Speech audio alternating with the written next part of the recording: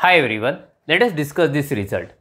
See, in this result what we have, f is equal to p comma q, which is continuously differentiable function. They have given a very important information, that is line integral of p dx plus q dy over c is 0, and this is true for every closed curve c in D. What we have to prove? Simply we have to prove that derivative of p with respect to y, partial derivative, is equal to partial derivative of q with respect to x. This thing we have to prove. So we'll work on given information first. So let us consider this integral. So let me mention here, consider line integration over c, okay, p dx plus q dy. They are given to us, its value is 0, right? But first of all, I will try to express this integral in a different way. So this is equal to integration over c. So see, same thing we can express in this way, pi plus qj dot dxi plus dyj. You know well how to take a dot product, multiple of I into multiple of I, you will have p dx, multiple of j into multiple of j, you will have q dy. Okay, same thing I have written.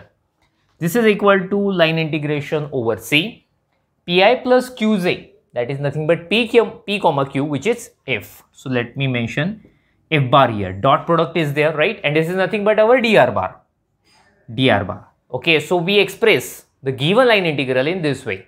They have given to us its value is 0 always. So we can say value of this line integral of f bar dot dr bar over c, that is also 0 for every closed curve c in D.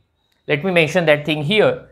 Okay, so by given information, let me mention, so therefore by given information we can write integration of f bar dot dr bar over c is 0, and this is true for, let me mention, around every closed curve c in D.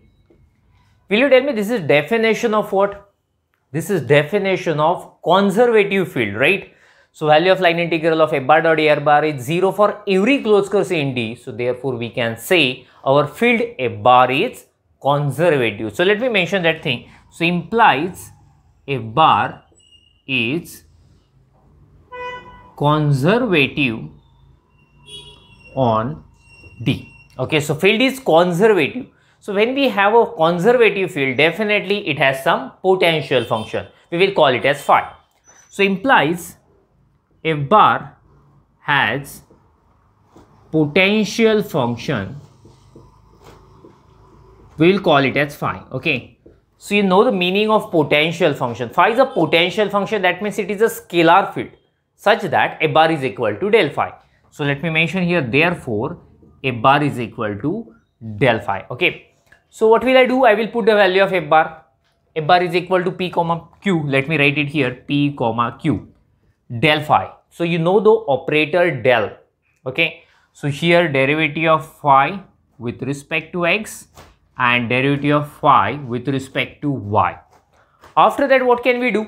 We are saying both of them are equal. So we can equate components. That means p is equal to the first component and q is equal to second component. Okay, so let me write that thing. Before that, make a screenshot of it. See, so therefore I have written p is equal to the first component is equal to first component and second component q is equal to delta phi by delta y. Now what will I do? I will take derivative of p with respect to y. So let me take derivative of p with respect to y. So here what will happen? Delta square phi by delta y delta x. Since already partial derivative with respect to x is there, and now we are taking partial derivative with respect to y. So that's why I wrote in this way. And here on that side, what will I do? I will take partial derivative of q. That means actually I will take partial derivative of both sides with respect to x. So therefore we will have delta q by delta x is equal to, here also we have to take partial derivative.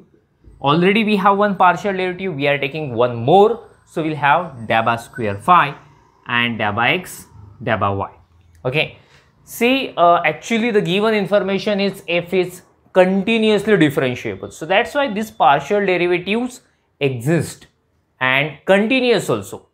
See, mixed partial derivatives we have both exist and continuous. So therefore, equality of conditions for equality of mixed partial derivatives is satisfied. So therefore what can we say? These mixed partial derivatives are also equal. I will repeat, since our f bar is continuously differentiable, so that's why this partial derivatives exist and continuous, so that's why we can say mixed partial derivatives are also exist and continuous. So therefore what can we write?